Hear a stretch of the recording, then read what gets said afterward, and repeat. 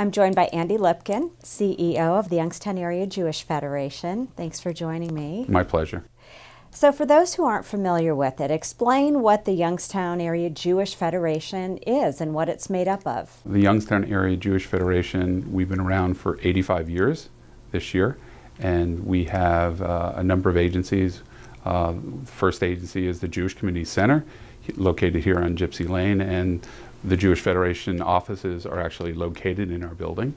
Next door we have Heritage Manor, our rehabilitation and retirement home. It's 72 beds. It's open to the Jewish and the general community. We also have next to it is our Jewish Family Services on the far left of the building on Gypsy Lane that handles counseling and other services. And then behind Heritage Manor is Levy Gardens, our assisted living facility. That's 24 units, 18 one-bedrooms and 6 two-bedrooms. And we also have an agency we call the Jewish Community Relations Council, which is basically our public affairs arm of the Jewish Federation. It deals with educating the community, the media, the government about issues that are important to the Jewish community, issues that are important to the general community, because we're not just only Jews. We are Jews that live in the community, and we do care a great deal about issues facing the greater Youngstown area. Of your agencies, the people who utilize them, they're all different religions, correct? Absolutely, and in fact, well over 80% of our members here at the JCC, they're not Jewish.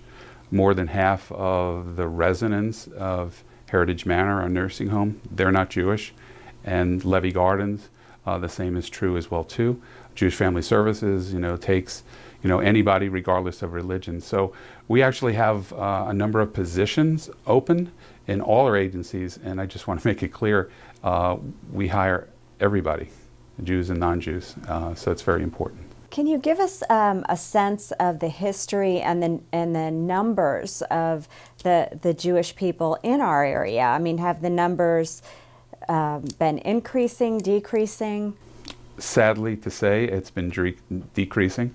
I moved here in 1985, so November 18th is my 35th year with the Jewish Federation. Congratulations. Thank you. And at the time, we said there were 3,800 people. I like to say men, women, children, cats, and dogs. Okay. Today, depending on how you slice it, we have anywhere between 1,100 and 1,300 Jewish people. Some of that includes interfaith households, where at least one member of the household is Jewish. Probably in the 50s and 60s, over 8,000 Jews. And just like our general community, more and more people have relocated. Some of our kids, once they graduate high school, maybe because they want to mature, they want to grow up, they want to go away to college, and many of them don't come back. We did have a lot of family businesses at one time that closed up. Why? Because none of the children decided to come back. So our community has declined. So somewhere in the 8,000s in the 50s and 60s, 3,800 when I came 35 years ago, and today between 1,100 and 1,300. So is that a concern? Is that something that you're actively working to increase and bring more Jewish people back into the area? I know it is part of our strategic plan to try to bring Jews to our community. But to be perfectly honest, there's a lot of things that we're working on all at the same time. But we're also working with a lot of community partners. Youngstown Business Incubator is an example. 3 years ago, we sponsored a trip with Youngstown Business Incubator and YSU. Jim Tressel went along with his wife and daughter. We went with Barb Ewing from the Youngstown Business Incubator, and we traveled all over Israel. But what was fantastic is we met people who wanted to have their companies come here to Youngstown because it was a great opportunity to have a soft landing for whatever products they had. So they could relocate to the business incubator. So in fact, 2 companies have done that. So we're hoping to bring Jewish people, but we're also to the valley. But these companies hopefully will be able to get bigger and better and hire the local people in the community as well too, and then branch out from Youngstown, because it's so inexpensive to start a business here as compared to Silicon Valley.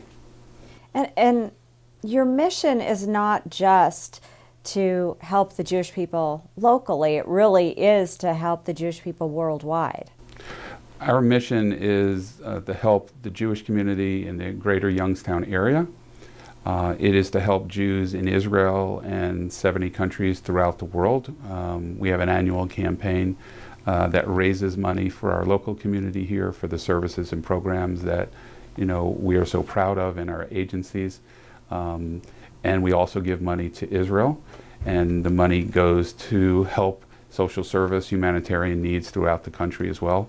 At least 1 every 5 children are below the poverty line in Israel. There's a lot of at-risk people. We also do programming that helps the Arab community in coexistence with the Israelis as well too. So those are the kind of things that we do and our money goes for. And then around the world, there are Jews in need all over the world. And so we're there to help feed them, help them with medication. They may get 1 hot meal a day, and it's coming to a community center. We have transportation for them. We give them a bag of groceries once every month or 2 where, it makes it easier for them to survive. And I've been to the former Soviet Union about 6 or 7 times, and there's nothing like walking in to someone's home and seeing where they live. It could be a 1-room where there's just a bathroom on the side, a little light bulb on top, and they have nothing. They have absolutely nothing. And so we're there to help these people. So that's part of our mission. But part of our mission, we call it Tikkun Olam, which is repairing the world. It's our relationship. These are my words. This is our relationship to the general community. We have an obligation to help the general community. So everything that we do in this local community is about helping the Jewish community as well as helping the general community. The Youngstown Area Jewish Federation really stepped up with some extra help too during the whole COVID-19 pandemic.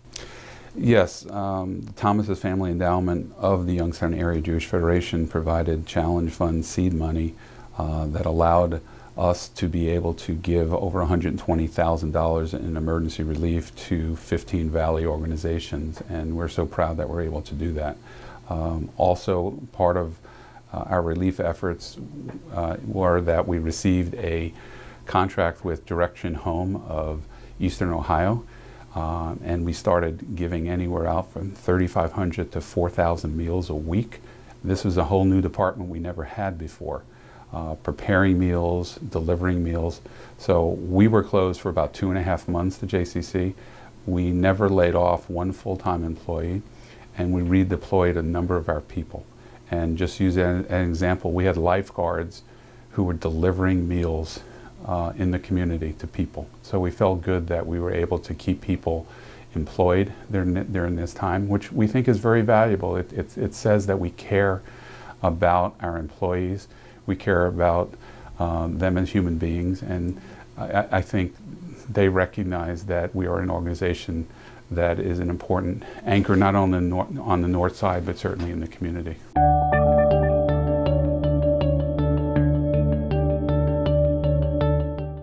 Built for the 21st century American workforce, Eastern Gateway Community College has 2 campuses and is a national leader in online learning. EGCC.edu is a digital gateway where 30,000 students are quickly transforming their financial futures through degrees, certificates, transferable credits, and higher-paying jobs. And now, residents of the Mahoning Valley can enroll in summer classes for free. It's the EGCC Summer Guarantee. Eastern Gateway. America's new workforce starts here.